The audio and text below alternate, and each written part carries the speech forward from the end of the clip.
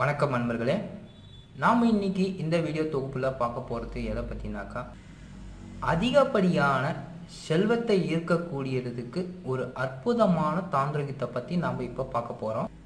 இந்த தாந்திரிகம் குபேர முத்திரையை பயன்படுத்தி செய்யணும்.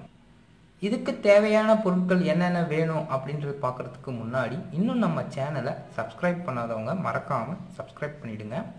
மேலும் எங்களுடைய அப்டேட்கள் உங்களுக்கு உடனுக்குடன் வந்து சேர பக்கத்தில் இருக்க பெல் பட்டன் ஐக்கானை கிளிக் பண்ணிடுங்க. இந்த தாந்திரிகத்துக்கு தேவையான பொருட்கள் என்னென்ன வேணும் அப்படின்னு பார்த்தீங்கன்னாக்கா, ஒரு செப்பு டம்ளர் அல்லது நம்ம வீட்டில் பூஜை அறையில் இருக்கக்கூடிய பஞ்சபாத்திரத்திலிருந்து இந்த கப்பை எடுத்துக்கலாம். அதுக்கப்புறம் என்ன பண்ணணும் அப்படின்னு பார்த்தீங்கன்னாக்கா, அந்த டம்ளரில் சுத்தமான மஞ்சள் தூள்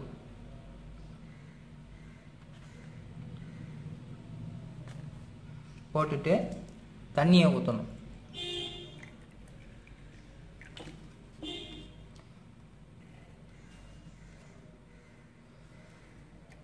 மஞ்சள் தண்ணி, ஏன்னா மஞ்சள் எதுக்கு நம்ம பயன்படுத்தினாக்கா, ஒரு மங்களகரமான செயல் செய்கிறதுக்கு மஞ்சள் மிகவும் முக்கியமானதாக இருக்குது. அதனால் மஞ்சள் பொடியை நம்ம சேர்த்துக்கிறோம்.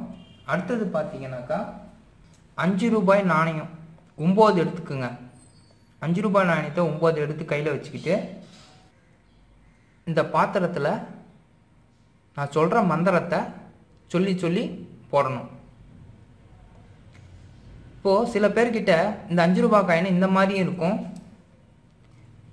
இந்த மாதிரியும் இருக்கும். எதுவாக இருந்தாலும் பரவாயில்ல, 5 ரூபாய் காயின் கையில் எடுத்து வச்சுக்கோங்க.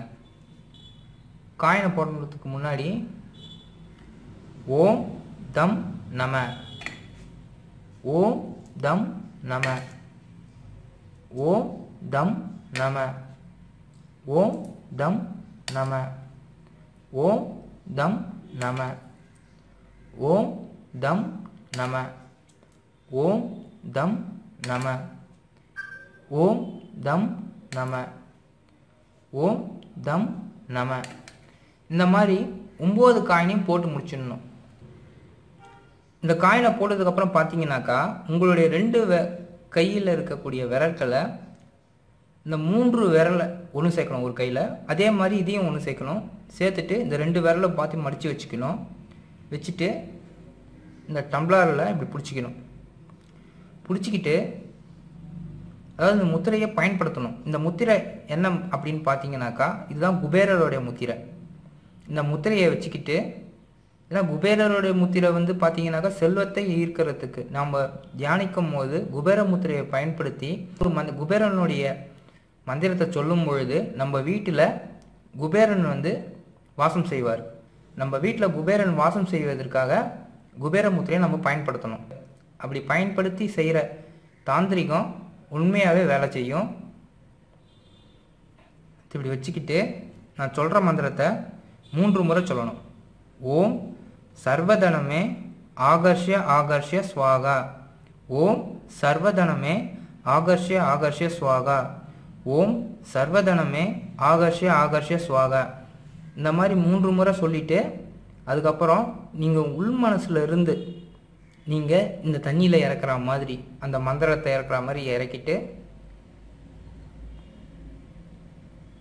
அதுக்கப்புறம் இந்த தண்ணியை எடுத்துகிட்டு போயிட்டு உங்கள் பூஜை அறையில் வைக்கலாம்.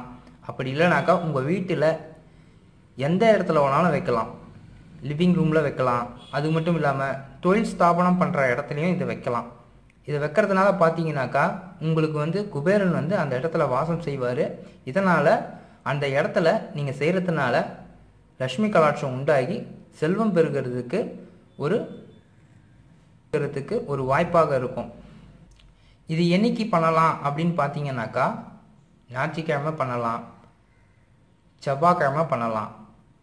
இந்த 2 நாள் பண்ணும் பொழுது சாயங்காலம் 6 to 7, ஞாயிற்றுக்கிழமையும் செவ்வாய்க்கிழமையும் பண்ணும்போது 6 to 7 இதை செய்யணும்.